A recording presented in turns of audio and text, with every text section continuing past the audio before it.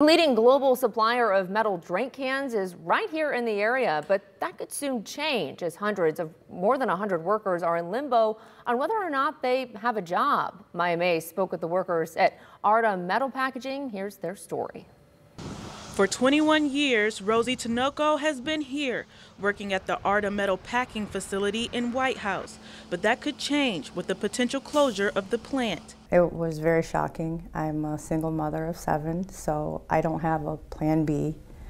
So I don't know where to go from here. The possible closure plans were announced in October. Tinoco says can production is all many of their employees know, and they don't want to be laid off without a fight. A lot of us that work here now, our parents worked here.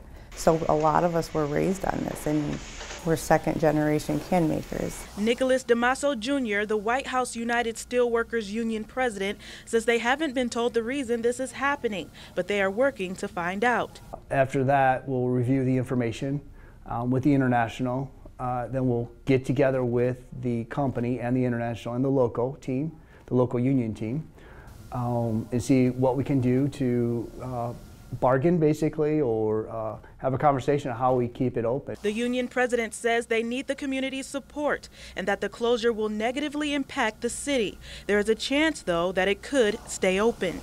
Right now, at this time, they haven't officially said whether they are closing or not. They told us they would be giving us that information by the end of the year. The company plans to make a decision before December 31st. Tinoco says the employees are working inside the plant to keep production on schedule while they stay hopeful the company will change its mind. We do bring a lot of potential, and it's a lot of our livelihoods. Reporting in Whitehouse, Maya May for WTOL 11. We reached out to Ardagh Metal Packaging, and they released a statement to WTOL that reads, "At this time, there are no further updates as our internal reviews of the facility and discussions with the union populations are ongoing. We'll be sure to update you on any further development."